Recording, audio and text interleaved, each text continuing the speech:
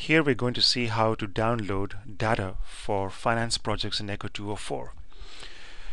In this case, we want to go to CHAS for this, which is dc1.chas.utoronto.ca. You must now either be on campus with the University of Toronto IP address, or if you're off campus, you must have logged into portal already using your UTOR ID and password.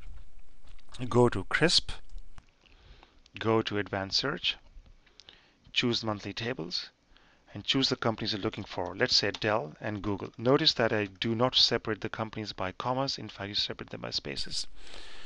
We do want to say either all keywords or any. Let's choose any keywords. Say continue.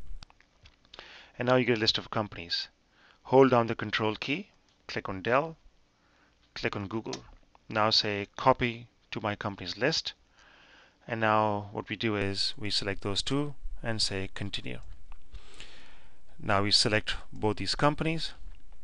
For our purposes, what we want is the returns without dividends, closing price and last day of each month.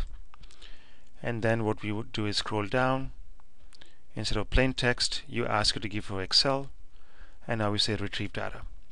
And it will now retrieve the data as a comma separate variable file. We will now continue this lesson. We'll now show you how to open the Excel file and work with it in the next lesson.